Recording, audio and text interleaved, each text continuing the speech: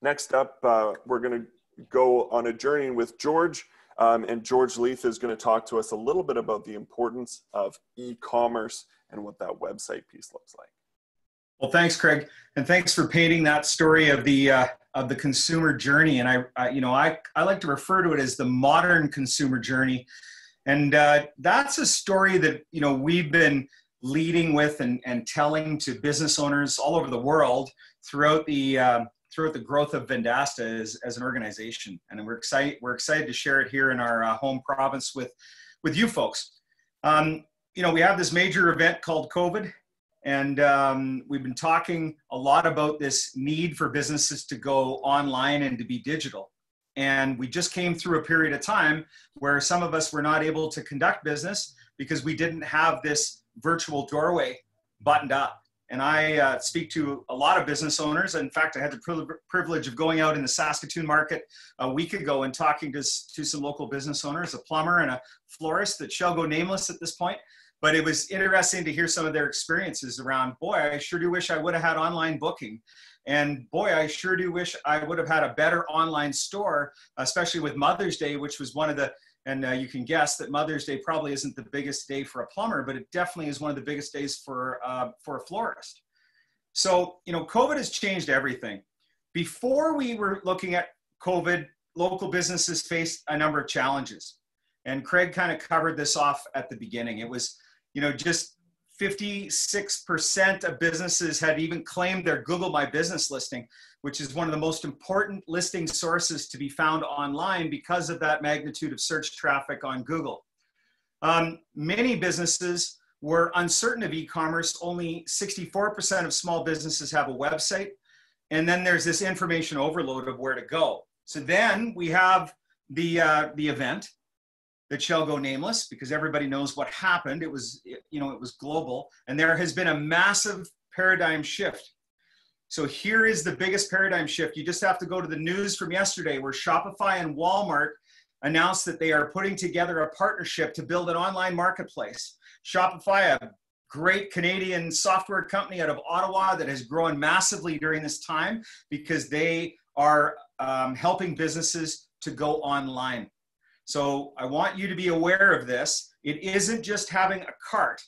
It's the ability for consumers to find you in this online universe. And it's, the gospel that Craig and myself, and you're going to meet Mr. Vossen here in a moment, and our partners like Saskatoon Media Group, they've been professing this gospel of you need to move to be digital and your business needs to be able to conduct business online. And then this thing happened. Some people call it a black swan event, or COVID, I'm sure, has been called a number of names that we wouldn't even want to call it here in this broadcast, but it changed the world.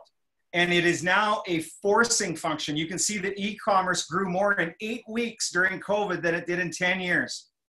So I would like you to start thinking about how might we use technology to take your business, whoever you may be attending this webinar today, or if you're listening to it on the recording, how do we get your business online? And we're going to talk a little bit about that right now. Consumers are not only researching and making decisions online, but now they expect to transact online.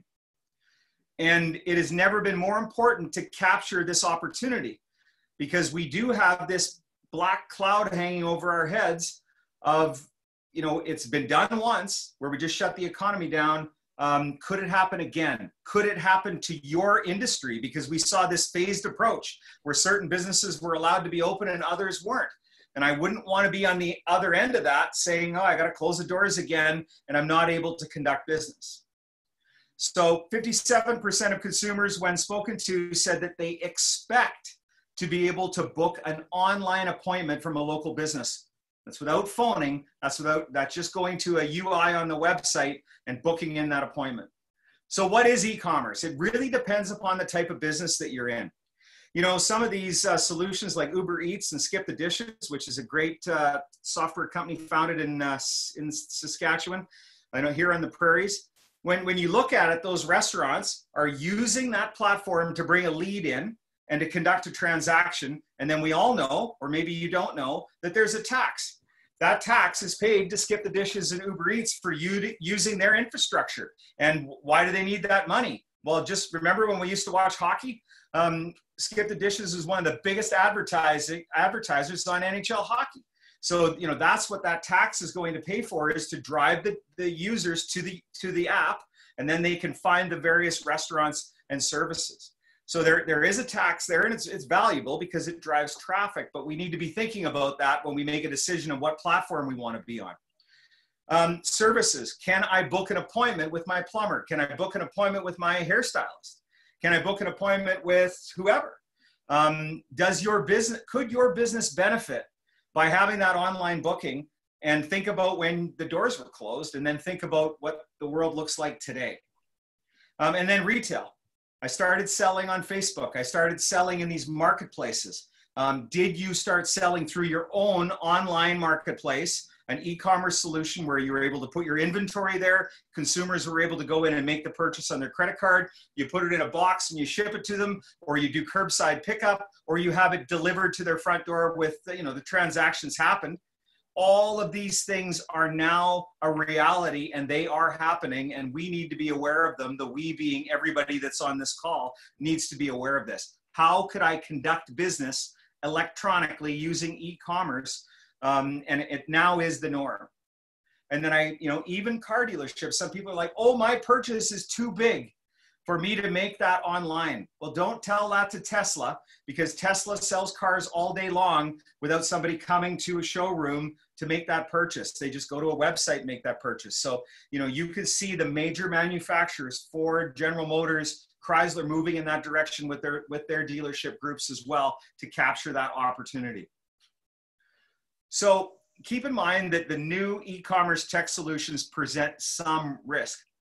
And the idea of that online food ordering through a platform where you have to pay that tax, at what point does that tax become too high for your business model? And is there some business, and this is the item, maybe you have a regular customer that just phones you and comes down and buys the thing. Why would you want to run it through an ordering app? Why would you want to run it through some sort of a platform? I was speaking to that florist, and they're using some sort of a platform. And on Mother's Day, 20% of the revenue that they created on Mother's Day went to that platform. And I'm sitting there thinking, I think there's some people that bought flowers from you over the years that you lost that money on. That was your installed group of customers. So why not have your own e-commerce platform where you're just paying the credit card transaction fee of a small couple of percent rather than some large tax to an ordering platform? They have their place, don't get me wrong, but it is a place where it becomes very expensive. And this is what I'm hearing from people that are using those solutions. And then that booking on the local listing platform, you know, it's just the users that are going to that local listing platform, like a Google or like a Bing or like a Facebook. So you need to have that platform that is your own, that you own. The website is your hub, and you are able to conduct your e-commerce, you can conduct your online booking, and it also becomes that, you know, the real first reason why we built websites when the web was invented was that online brochure. It was so cool. But now it is more moved to an interactive process. And what I'd like you to think about, we've got social media channels, and you know, I run into businesses all the time like, well, I'm on Facebook, that's good enough. Well, it's good enough for everybody that uses Facebook. But what about all the other people that don't? And by the way, every time you go to a listing source, like a Google or like a MySAS 411, there is a hole there for a website URL. Or we could think about Bing, or we could think about Yelp, or we could think about TripAdvisor if we were ever traveling again. They always reference the business's website. So website is the piece of content that you own. And my colleagues are really going to drill into that in the next couple of sessions. So what is that best solution to meet your customers' needs? I want you to think about what Craig was talking about around that modern consumer journey.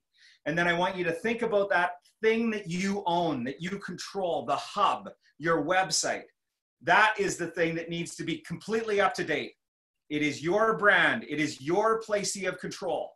This is where you're able to control the data of your customers.